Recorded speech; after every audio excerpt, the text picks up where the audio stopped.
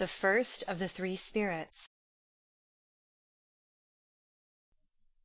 When Scrooge awoke, it was so dark that, looking out of bed, he could scarcely distinguish the transparent window from the opaque walls of his chamber. He was endeavouring to pierce the darkness with his ferret eyes, when the chimes of a neighbouring church struck the 4 quarters. So he listened for. To his great astonishment, the heavy bell went on from 6 to 7, and from 7 to 8, and regularly up to 12, then stopped. 12! It was past 2 when he went to bed. The clock was wrong. An icicle must have got into the works.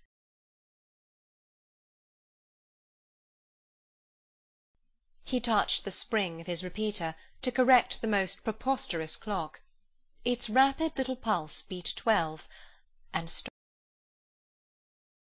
"Why, it isn't possible," said Scrooge, "that I can have slept through a whole day and far into another night. It isn't possible that anything has happened to the sun, and this is 12 at noon.